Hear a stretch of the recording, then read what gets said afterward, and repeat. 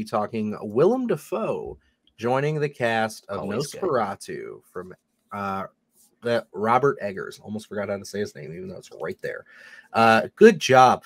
But yeah, no, this is kind of a given at this point. Ever since The Lighthouse, him and Robert Eggers have been tight and close, and you know, they just definitely enjoy each other's work. I think that Eggers definitely understands where you know, Willem Dafoe is in his career and the kind of roles he's interested in playing. Because even in The Northman, which you haven't seen yet, still. No. All right, it's okay. He has a role. It's not a massive role, but it's a strange role.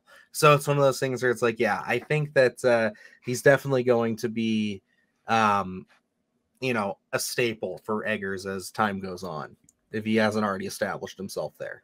Yeah, I remember listening to the story of, you know, how the relationship came to form. I think during The Lighthouse, and they both are pretty infatuated with each other, and I think they work well with each other. So, you know, where it's like Willem Dafoe is just such a unique actor. It's like you have to find, you know, if you have a director that cannot bottle up his essence and portray it on screen, I think you have a problem being a director, because he's just a tremendous actor, and he brings so much to these roles. And Robert Eggers, I mean, looking at his filmography, Lighthouse is just an exceptional film. I mean, there's no other way around it. So it's like knowing that these two are going to be back together, and already looking at the cast for Nosferatu. I think we brought up Nosferatu a while ago on Sunday Scaries when it was first announced. And it was just kind of, you know, in its infancy, and I think they just had Bill Skarsgård and Johnny Depp's Nicholas Hoult and Lily Rose Depp were all cast at the Depp. same time. So it's like adding Willem Dafoe here. I mean, man, you're adding a juggernaut to this cast. And, you know, we already brought up Brandon Cronenberg and how he can make use of his casting. Robert Eggers is another guy. I love his period pieces. I love that he makes use of everyone in the cast. He really gets those performances. This is going to be no different.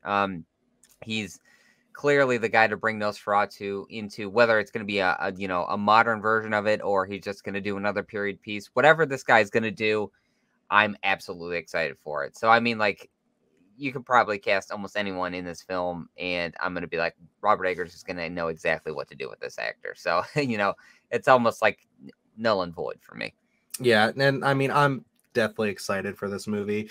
Not only is Nosferatu just in interest in like my love of older horror cinema, Yeah, but it's one of those things where it's like having Robert Eggers come onto this, and it being such a passion project that has been so publicized for so long, that if you follow him at all, you've known that this is something he's been trying to get made for years.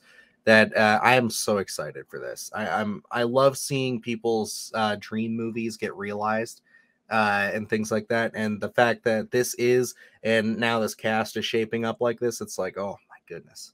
I mean, really, the only thing they could do is really get Alexander Skarsgård in here at some point, or maybe Robert Pattinson in like cameo roles. And yeah, then you're talking almost. And I mean, obviously, I can't forget Anya Taylor-Joy, his true muse.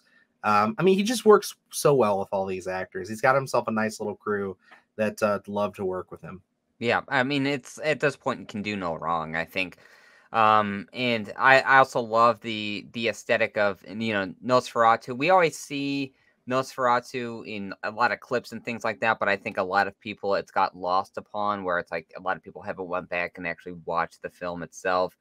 So I'm glad that it's being brought back into, you know, the more modern realm, where people are going to actually go see this film and kind of rekindle that love, because Nosferatu is one of those staples, I think, in horror that a lot of people have forgotten.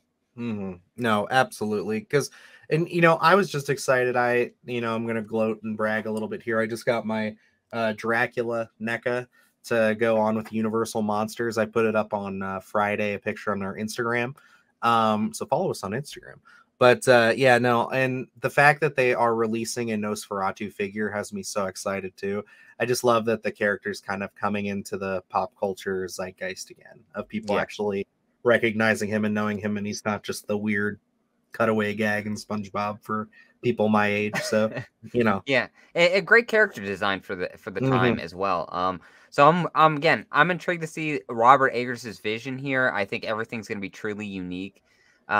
Bringing in that kind of connective tissue from the original film, but also making that unique spin that he always does with all these films. I'm curious to see if this will be black and white or this will be a more modern take, and he's going to do color here. Either way, I'm going to be excited for it. I just can't wait to see it.